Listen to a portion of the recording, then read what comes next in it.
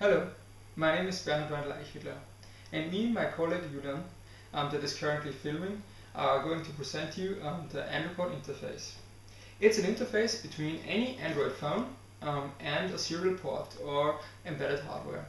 The Andropod Interface has a simple serial connector here and a USB host port that is connected to the Android device. And additionally, it has a USB slave port that can be used for debugging of the software on the Android device.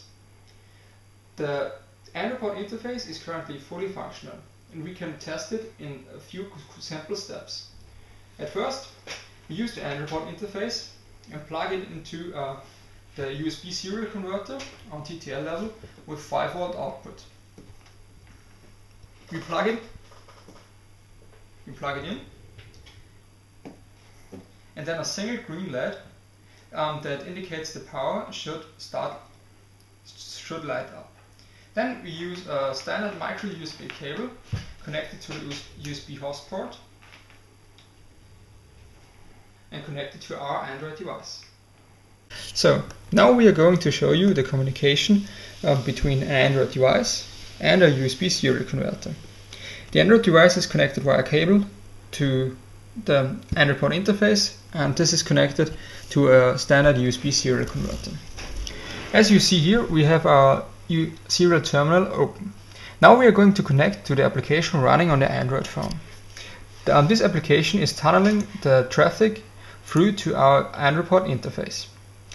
We just open the connection, and now we have a connection between the TCP port and the serial port. And if we write here, we are going to get the messages on TCP, and if we write here, we are going to get the messages on the serial port. So that's basically the communication between the Andropod interface and any serial device. Now we are going to show you the advanced capabilities of the Andropod interface. With the Andropod interface, you are able to maintain the debuggability of the Android device. We can now plug our Android device via a standard micro USB connector to our PC.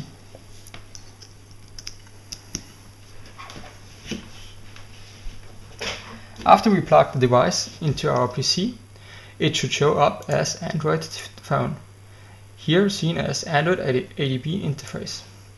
Now we can simply go to the ADB client and look at the devices.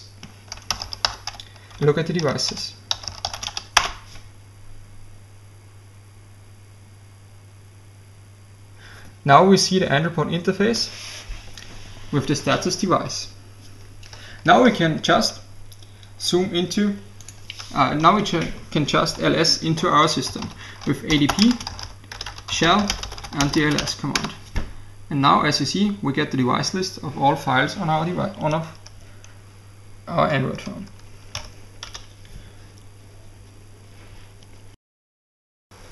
So now we are showing you what you will be able to do with the Andropod interface. For example, we used the Andropod interface, the small little hardware device, and connected it to a hexapod from the Upper Austria University of Applied Sciences. We used a zDE blade, a very cheap Android phone, connected it to the Andropod interface and to our main control PCB.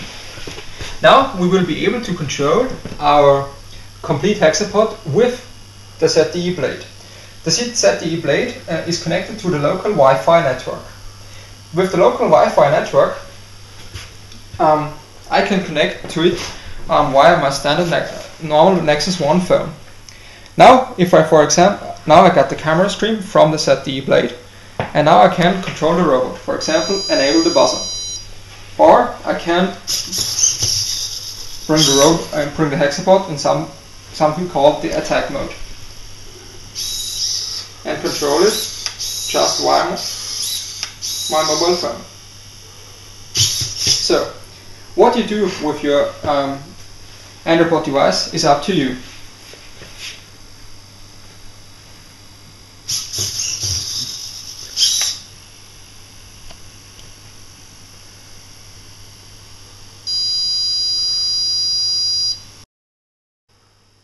So, if you have interest in our Andropod interface, the hardware, the software or both, visit us at our homepage at xDevelop.at. If you have questions or suggestions, please mail us to info@xDevelop.at. Thank you.